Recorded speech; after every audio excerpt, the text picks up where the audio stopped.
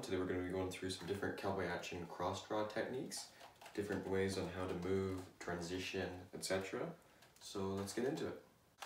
So I'm going to start off by going through some of the rules, and according to the SAS handbook on page 3, both your handguns have to be divided by your belly button. You cannot have two pistols on each side or one cross, etc. So they have to be divided by your belly button, and they also have to be at least 2 fists apart. You see that this is a little over 2 fists apart, and they are divided by my belly button. This one's on the right side, this one's on my left side. And also when you're shooting the cross draw, you gotta make sure that you can do either left leg forward, depending on how far you get your cross draw over. If you have it, like some of us call a crotch draw, which is right here, lots of times you only have to put your left leg forward, and you won't break the 170.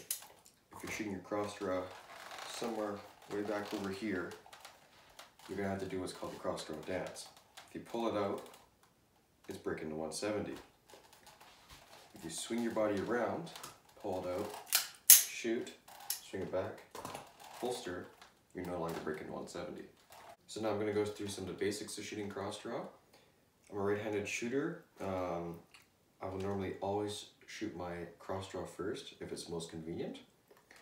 I will draw my cross draw out, shoot it, wrap my left hand up and around the top tang of the handgun, and you want to be looking into the holster. It's just like driving. You want to look. You look where you want to go, and you will holster that gun. And as you're holstering it, you can be bringing out this gun, and you shoot this gun, and you're holstering, and you're going on to the next thing that you're doing. Now I'll show you what that looks like in roughly half speed.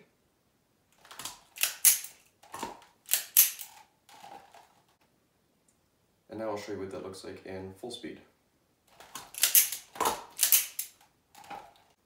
So now I'm going to show you a bit of an advanced technique. So if you're shooting a stage from right to left, let's say you shoot your rifle over there and you're coming over here to shoot your pistols.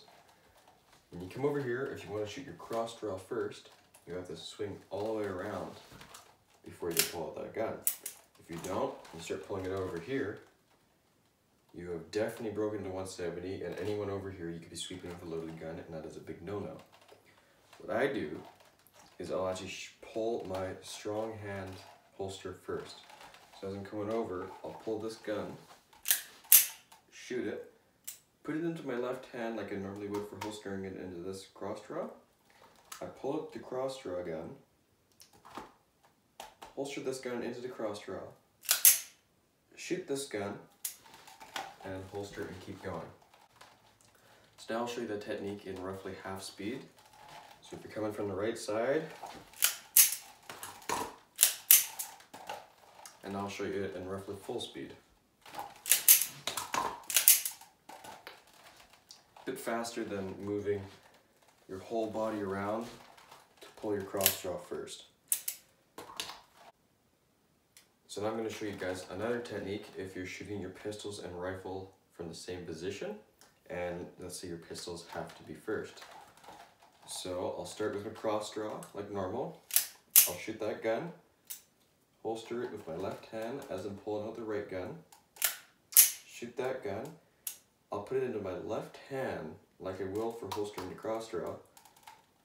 I'll be watching this gun into the holster as I'm reaching for the lever of my rifle, and I'll pick up my rifle and I'll start shooting it. So I'll show you that at about half speed now. Bang, bang, bang. Now I'll show you it at roughly full speed. Bang, bang, bang. It is a little bit faster than pulling this gun, shooting it, holstering, shooting this gun, holstering, and then reaching for your rifle. But you also have to practice this one heck of a lot, because the last thing you want to do at a big match, miss the holster, and you get a gun that flops on the ground. This is something that you really have to practice with.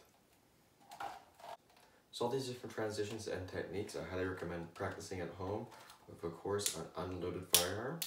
And sit there, say in your living room, practice those different techniques before you shoot them at an actual match, because the last thing you want to do in a match is be dropping guns, etc. It's just safer to try it out at home first. I hope you guys enjoyed the video. If you have any questions, leave a comment down below.